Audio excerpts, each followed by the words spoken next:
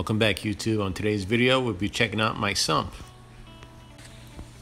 Okay, here we are down at the sump area. Let me get these doors open so you guys take a look at my sump. As you can see, it's pretty dark in there without the refugium light on. But even with that light on, it doesn't light the whole entire sump. It only shines over the refugium area of the sump. Before we go any further, I'd like to say happy birthday to my wife.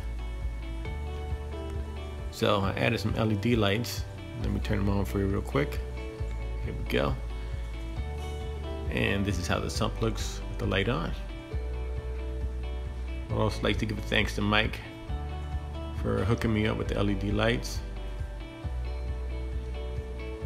So let's get a closer look at the sump. Alright, back here we have my return lines. One's the main line and the other one's a emergency overflow line. The return line is controlled by gate valve to control the amount of water returned at a time. And it overflows into these two 4-inch micron 250 nylon socks that came with the system. They're pretty good, but they don't catch too much of the debris. And then that overflows over here into the skimmer section. This is a C-Skim 1800 skimmer, which also comes with the system. And it's being fed by the main return pump. You can see right here it's doing a good job. It has the see-through glass, which you control the height of the water. And that little button to the right is for you could attach the line to it. And that's where it gets fed by, through that ball valve right in there. That lever on the bottom you can use to adjust the height of the water, but I'm using the ball valve above to control that. And then you can see you could adjust your height right there. That other knob that's down there, move the camera right there. Right now is in the operational mode. If I put the arrow pointing up, it goes into the wash mode, which washes at the window where the foam is being produced now. And if I point it straight down, it shuts off the water to the pump, so I can take off the top without having to shut down the skimmer. Here's my refugium area.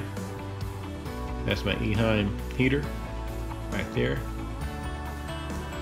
Also in the refugium area, I got some Chato, live rock, little J-Bo power head to circulate the water. Back up a little bit. That's my sump light. There's a shot of my little LEDs that got installed. Back a little bit. And here I have my two little fishies reactors. One has GFO, the other one has carbon. And both of the medias are from Bulk Reef Supply. That's where I get most of my stuff from. From there,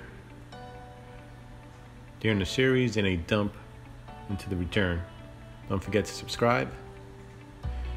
Then it overflows to the filter pad and back into the main pump. It's still a little dirty from when I first set up the pump, I mean the tank.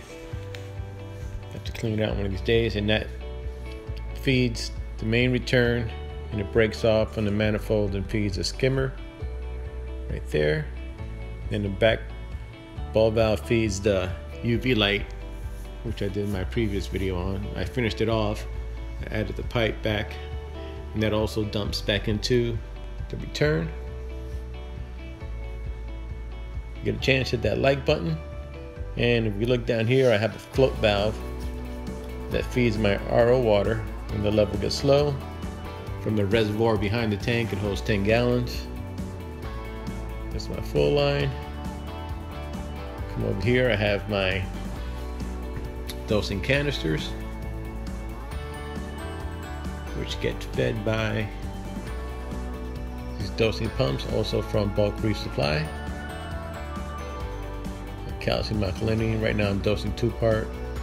I got my little tube holder,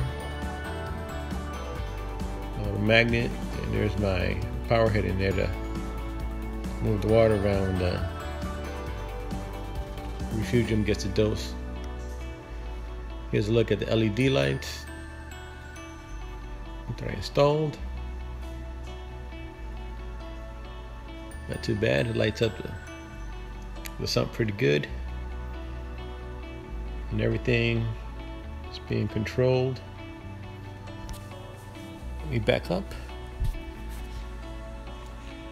Over here, I gotta open the door.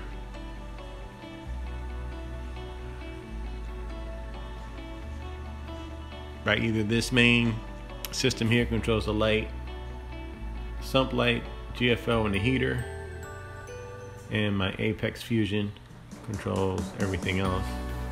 I also got a new power head I'll show you in my next video. That's it for today. Hope you liked it. Don't forget to subscribe, hit the like button, leave comments down below, and tap that bell.